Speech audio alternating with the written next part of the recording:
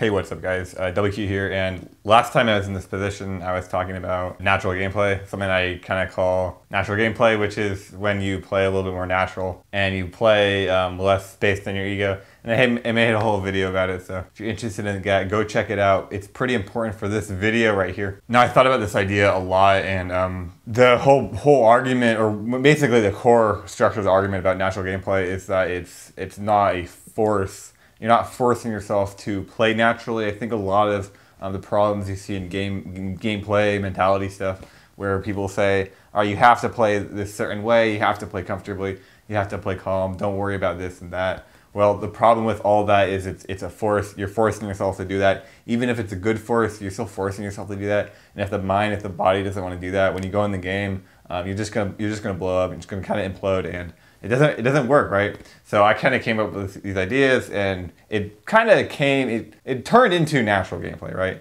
My core theory is that the way you understand a system, you're going to develop certain strategies around that, and then I'm saying find what's natural and then practice what's natural based on how you understand a system, and then that's what's going to turn into natural gameplay. Now, again, last time when I was talking about natural gameplay, I was specifically talking about micro interactions. I was specifically talking about in Link of the Past, for example, I was saving, let's say, 0 to 6 frames on entering doors in a micro interaction per door, and over the course of the whole run, this becomes a lot of time. And this was a huge win for me because it was completely natural. It was actually easier. And the whole reason I was finding these interactions is because I was actually saying, hey, I don't do this properly, I keep making the error. What's the way I can find to do this easier? And then I would go into practice, and when I went into practice, I was finding frames for almost everything. Almost every screen in the game I was finding anywhere from 1 to 30 frames, or 0 to 30 frames. And not just that, but like variably, like sometimes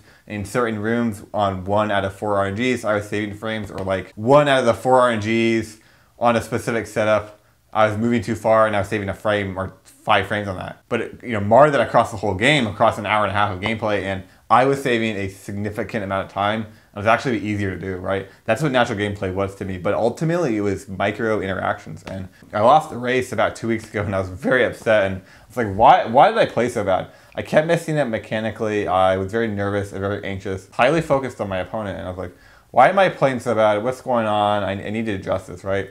So I thought about it a lot, and I realized my macro game was not very natural, and I came up with this idea called macronatural gameplay.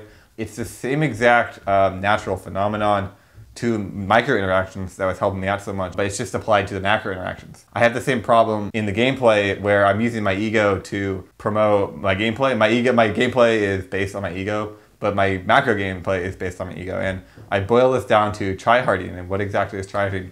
And I'm going to get into that in this vlog because it's some pretty powerful stuff. And yesterday kind of changed my mind. It kind of changed my perception on how this stuff works. And if I'm any credibility, if there's any credibility for me going forward, I'm going to do some pretty great stuff in the next few months. And we're going to find out, because I might flop too. And honestly, I flop a lot, so I'll take it. But this could be the miracle fruit that I've been looking for the past, I would say 3 years. Actually, the truth is I found natural gameplay in January. It was the miracle fruit. This was the coup de grace. This solved all my problems. This solves the ego. Again, it's natural, so it can't be forced by definition, right? You have to find a way to do that, and I explained that in my natural gameplay vlog. Macro natural gameplay, it's simply natural gameplay on a macro scale.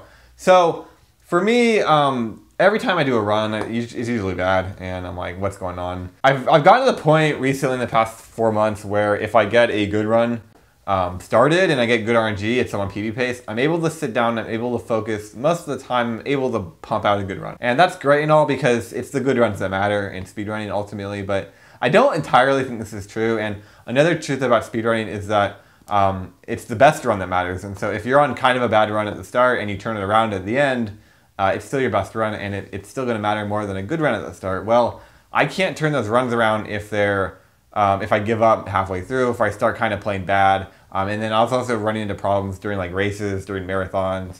When I'm talking on my microphone, I was running into problems with my controller. I was only able to play good for the first run, or if I took a break. All these macro gameplay problems are really run into problems with. And I've come up with a lot of ideas in the past like 9 months about macro gameplay, how it should be, how the optimal macro gameplay.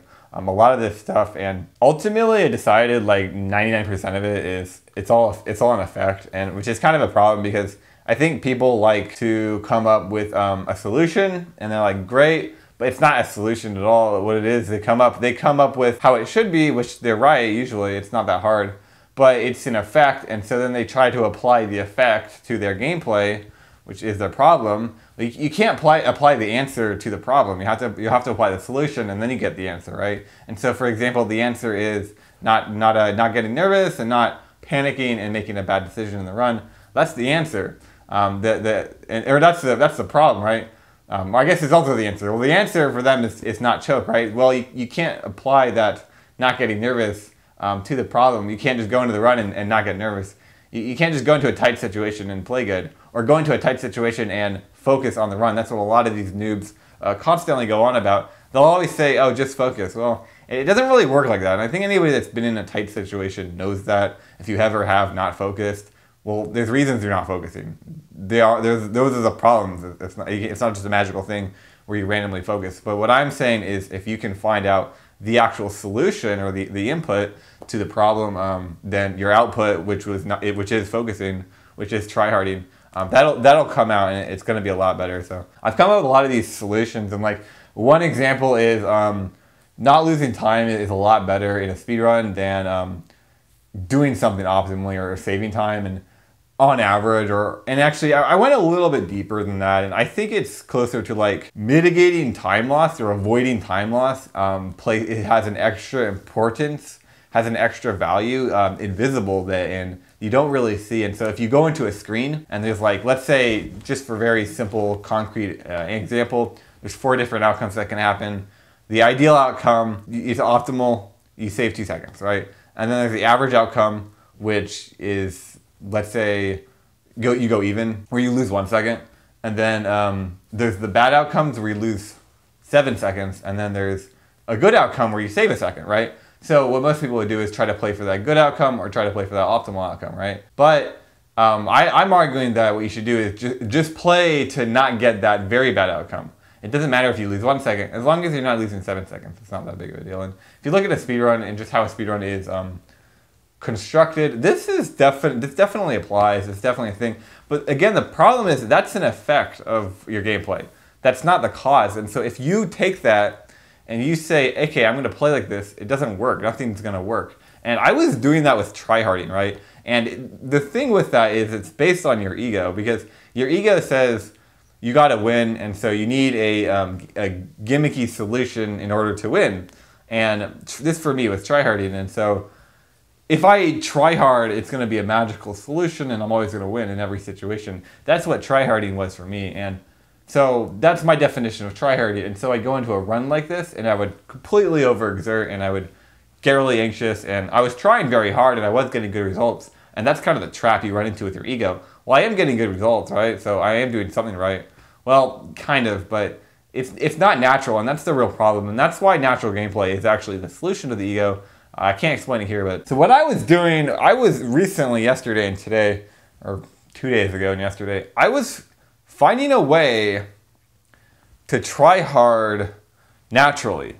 Try to find a way to play the game naturally, which once I told myself this, it completely blew my mind. It completely opened up for me a whole Pandora's jar of secrets. Completely blew up in my mind, and immediately I realized that what my definition of tryharding was actually very wrong. It was very bad and very different. And what I thought tryharding was, I thought it was a different realm of gameplay. Like right here, you had standard gameplay. You're just playing it under normal conditions. You know, not trying super hard. You're obviously paying attention. You know, maybe it's a little uncomfortable, your chair, but whatever. And then if you try hard, it's a different realm of gameplay. It's completely different. Everything's amped up. It's a different sphere of gameplay. This is what I thought. And so when I would try hard, I would go into this different sphere of gameplay. I realized this is very unnatural. And again, it's a gimmick. It's a gimmick because it's an end-all solution, right? If I try my hardest, I'll win, right? If I try super hard, like beyond Omega levels of try hard, well, I'll win in any situation. Well, this is not true. What I realized tryharding is, it's in the sphere of gameplay. It's just a more focused, crystallized version of that sphere of gameplay. It's exactly the same. And what I mean, for example, is in Link to the Past, there's a lot of dashing and dash movement, and it's very important. And so if you dash, and then it's a 1-frame window, every dash is basically a 1-frame window. If you just make more of an effort to hit that 1-frame window, that qualifies as tryharding, right? You're trying harder to get that 1-frame window. And so I needed a natural way to try hard. And so I then realized I was playing the game very unnaturally, and if I lost a bunch of time, I'd get highly stressed out and I'd get highly anxious because I wasn't able to PB. And I realized that this is not natural, and so I had to scrap that. And so I had to pick up a style of gameplay where I was much more calm and comfortable, right? I was much more natural in the moment, and this was really good because I'm able to finish a run no matter what, although it was very bad because I'm not tryharding. For example, last night I was using microphone, and when I'm using microphone, I'm never tryharding. My hands kind of hurt, and I wasn't really focusing. So this is not tryharding for me. I'm not in that new or different realm of tryharding, which doesn't exist. I thought it existed. And so usually when I tryharded, I turn the mic off and I go to that different realm, right? But last night I realized I needed to be calm. But how can I be calm and on microphone, but still tryharding, right? And this is what natural tryharding it is to me. And this is what I realized. This is when I realized that tryharding is simple, very simple. It's just doing something and making more of an effort to do it, right? And so with the microphone on, all I had to do was try much harder to hit that 1-frame dash, try much harder to do the correct inputs at the right time. It became pretty simple. And so I was actually able to play with microphone with my hands in the worst possible condition, which degrades my ability I can play the game like significantly. I was able to, all these macro gameplay problems I was highly running into completely evaporated. They all completely evaporated because the first run I did, the light world was very bad because I'm not focusing on the game. I'm talking with the mic. I'm not very involved in the game. I'm not like my adrenaline's not there, right? And so the run is terrible. And this is the reason I don't play like this, is because the run's not good because I'm not involved. I'm not making an effort. I go into the 4th split and I die and I lost a bunch of time. And again, this is why I never do this. 5th split, same deal. 6th split actually started to be okay. And because my brain started to process what was going on, I started to get mad that I'm failing. Started to ask myself, why am I failing? And this is also why being natural and this macro natural gameplay is like so powerful and so important, because when something goes wrong, you can actually address the mistake and then make an attempt to fix it.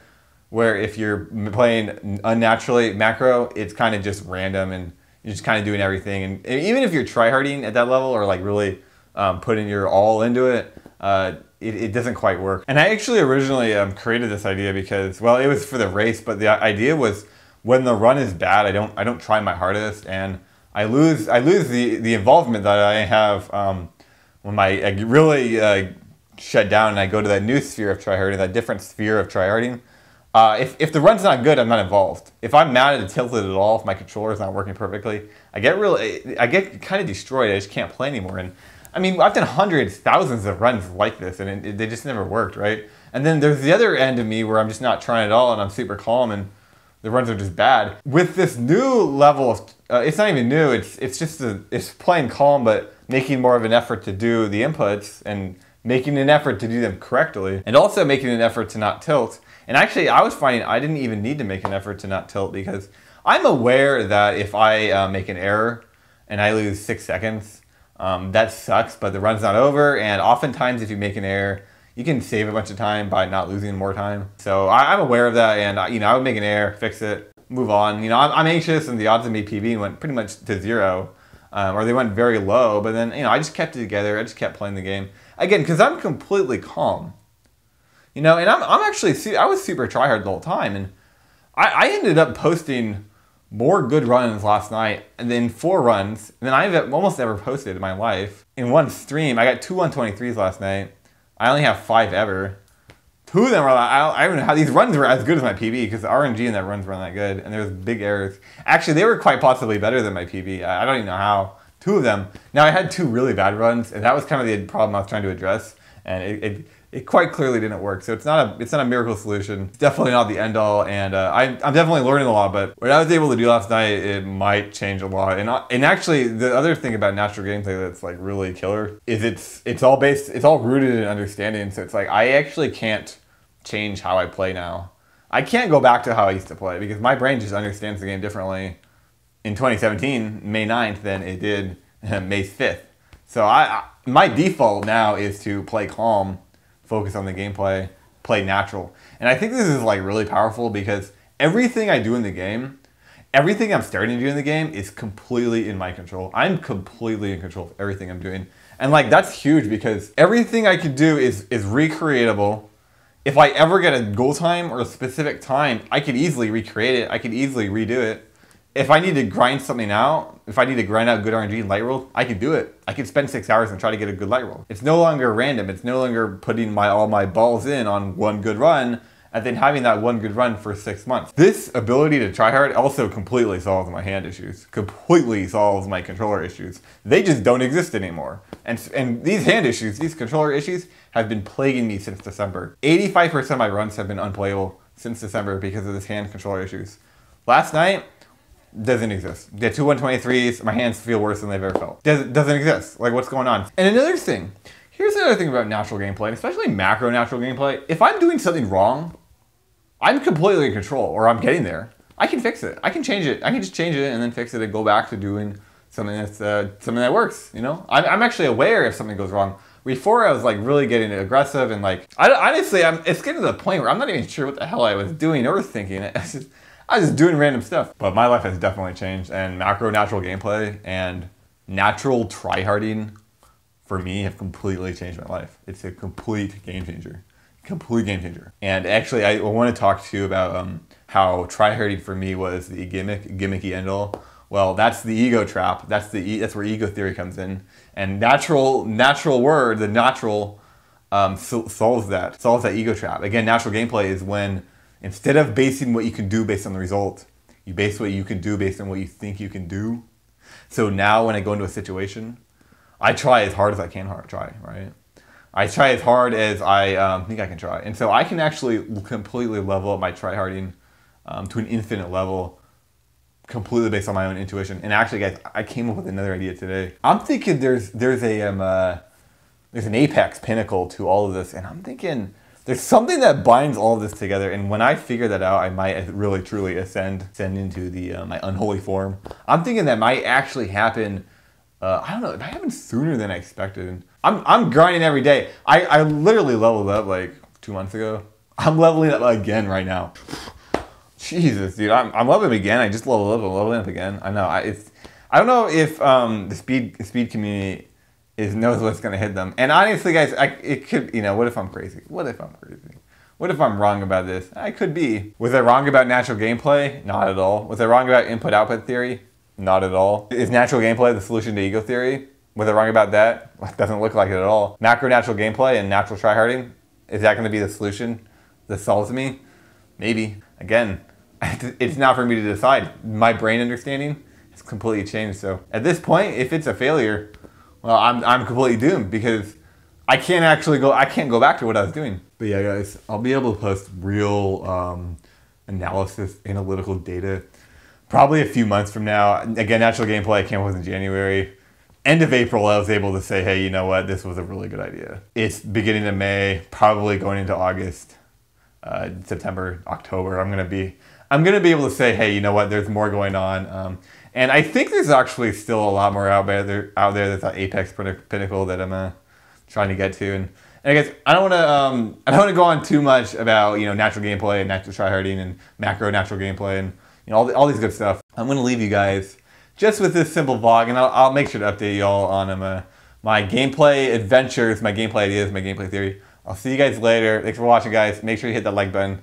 Make sure you hit that subscribe button too, because I'm going to take over the gaming world, and natural gameplay, macro natural gameplay, it's just a start. Some say never, but they never done come. Yeah, and took our trust. It's been winning, but the lovers ain't done. Yeah.